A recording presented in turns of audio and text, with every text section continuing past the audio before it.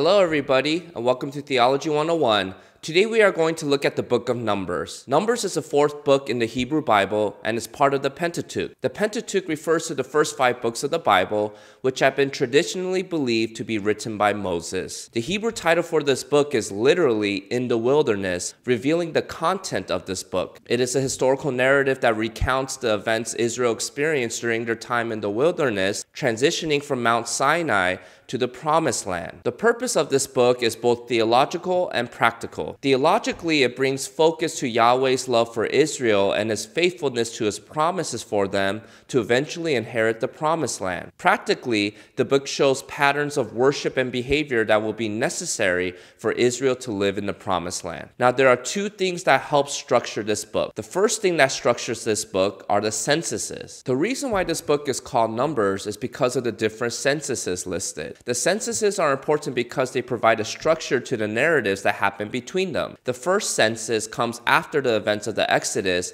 and focuses on the generation that had experienced and survived these events. These events are recorded in Numbers chapter 1 to 25, and this generation is known as the Exodus generation, and the census was taken of them while they were still at Mount Sinai. The census accounted for all the men who were at least 20 years old, which is the minimum age for military service. However, we see from the narratives that the Exodus generation failed to enter the Promised Land because of God's judgment on them. Except for Joshua and Caleb, none of the people who were delivered from Egypt were able to enter the Promised Land. So a second census was taken for the next generation that will enter the Promised Land, and this covers Numbers chapters 26 to 36. A second thing that structures the book of Numbers is geographical movement. Numbers chapter 1 to 10 focuses on Israel at Mount Sinai. Numbers chapter 10 to 20 focuses on the events at Kadesh Barnea. Then Numbers chapter 20 to 36 focuses on the plains of Moab before Israel enters the Promised Land. So we can read the book of Numbers by looking at the different locations the narratives take place. Now, understanding the overall structure of Numbers, we do see several themes within this book. First, we see the theme of God's protection. There's a story of how the king of Moab,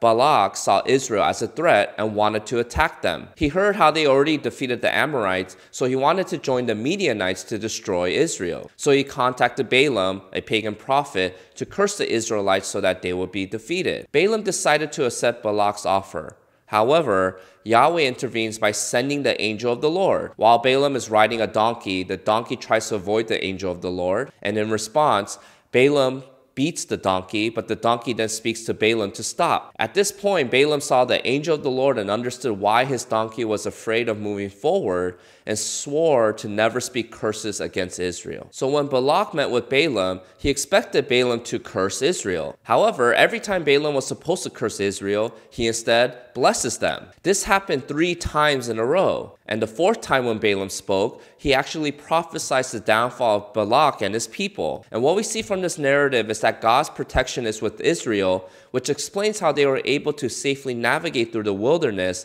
and eventually enter the Promised Land. We see another narrative in Numbers chapter 14 verses 39 to 45 of the same theme. Israel complains against God for bringing them out of Egypt and into the wilderness. They even say they want to choose a new leader and go back to Egypt. God responds with anger and desires to destroy Israel. Moses successfully intercedes for Israel and pleads with God not to destroy them. However, we see that Israel continues in their rebellion when they go to war without God or Moses' approval. Obviously, without God's protection, Israel was defeated. Later in Numbers chapter 21, we see Israel's victory over the king of Arad. The reason for this victory is because the Israelites prayed, asking for God's help, again revealing the reality that Israel could only succeed with God's protection. A second theme in Numbers is the theme of land. A theological theme from Abraham is that of God's promise to give his descendants a specific land. In fact, the censuses were supposed to prepare Israel to travel to their new land. Therefore, we see passages that show God's concern for Israel's moral purity, and his punishment of impurity with death were meant to show Israel the necessary holiness they must live by to inherit their promised land. So Israel concluded several things about their land. First,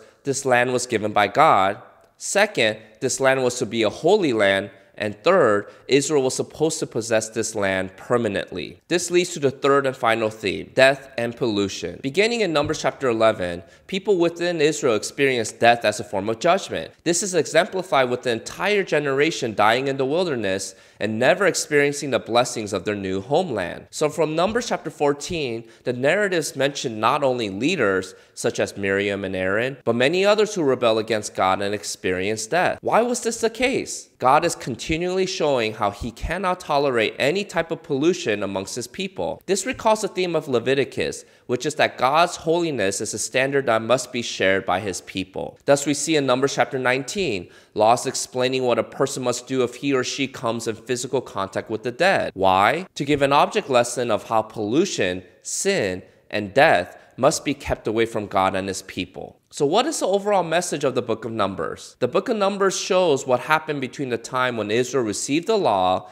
and prepared themselves to enter the promised land. However, we see that this was not a smooth transition because the problem of sin continually affected God's people every step of the way. Therefore, God's people needed to repent and renew their commitment to him and his law before they can receive the inheritance God prepared for them. This is what we will look at in the next book, Deuteronomy. Thank you to today's sponsor, On Reverence. They offer a free digital worship music app called Maskio. If you want to find out more, I'll leave some links below in the description box. If you missed the last video about the book of Leviticus, I'll leave a link here for you to watch. Until next time, see you.